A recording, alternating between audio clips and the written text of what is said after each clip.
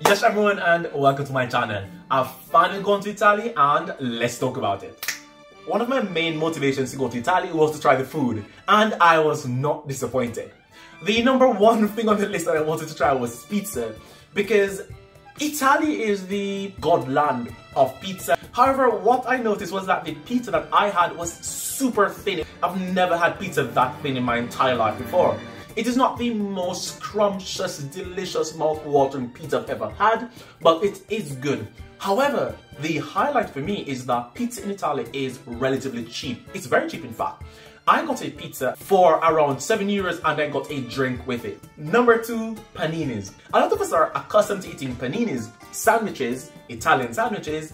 However, this funny thing happened whilst I was at a shop, pizzeria. So I looked at the menu and I said I want a panini. So the lady was like, due panini, tre quanti panini? In essence, she was asking 2, 3, how many paninis do you want? And I said, ma un panini, like one panini. She's like, ma non, ma un panino è uno, ma due panini e due panini e due. So in essence, what she's saying is that panini means plural, so more than one, while panino means singular, so it's one panini. And the second thing here that I found weird or interesting is that the panini or the panino that I got was circular. In France, they're usually like baguettes, like long, yeah, but super delicious. Number 3, spaghetti, and yeah, spaghetti. So the popular thing to say regarding Italian pasta spaghetti is that it needs to be al dente. And what I found interesting is that the way the pasta tastes is the same way I do it at home, so it is in fact al dente.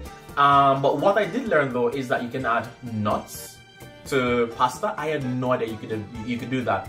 So when I got home, I actually tried that and it was mamma mia, delicioso. It was quite delicious, so that was pretty good. I actually lived up my food fantasy in Italy.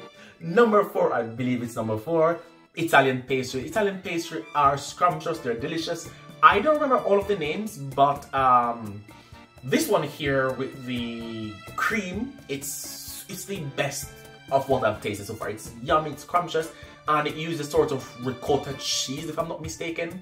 And then this one here with the green circle, it's delicious. There's not much to say. And the final one is also delicious, but it's chocolate. That's all I'll say. And the price is quite reasonable. I believe for all of these I paid around €11, if I'm not mistaken.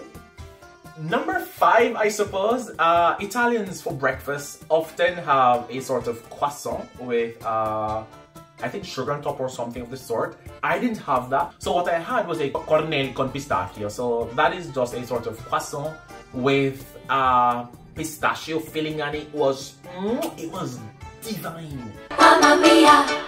There's one interesting thing about Italy that blows my mind, and it's the fact that you can eat bread with oil, bread and olive oil. The first time I heard about this Italian delicacy was whilst I was in Spain, and I scoffed a little bit, I suppose.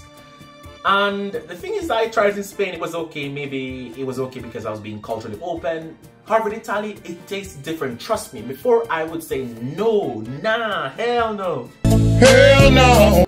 But honestly, the olive oil that they serve in Italy with the bread, it's different. It's not like your typical olive oil, I suppose. It's delicious. I reckon that you can even drink it, I suppose. And in addition to this, we also had a bread with tomatoes and olive oil. I've never had that before. Prior to going to Italy, I would never eat that, to be honest. It's not a dish for me, but the way it was done was simply rich. And finally, what a friend of mine introduced me to was spritz. It's first of all, it's under the umbrella of aperitivo, and you have a sort of drink which is soda plus alcohol and a fruit. I had orange. I don't know if it's always orange, so this gave it like a bitter taste. And with that, you have like a sort of platter with small things to eat. And this was quite interesting, and that cost around €10. The first platter had meat, so I didn't really eat anything off it, save the pizza. And then I got another one which had things that I could eat. So all in all, I would say Italian cuisine is quite spectacular. And how could I forget the gelato? I need an ice cream. Honestly, I don't know if it's the best in the world or the best I've ever had, but the Italian ice cream that I had was simply spectacular. I loved it. I didn't complain. It was good. Delicioso! I suppose next time I go to Italy, I would like to try another city and see how things taste. So with that said, go to Italy and try their food. And if you are Italian, you can let me know in the comments down below. And if you've been to Italy before, let me know where you've been and what was your favorite dish. With that said, like, share, subscribe, and I'll see you next time. Ciao, ciao. Here I go again.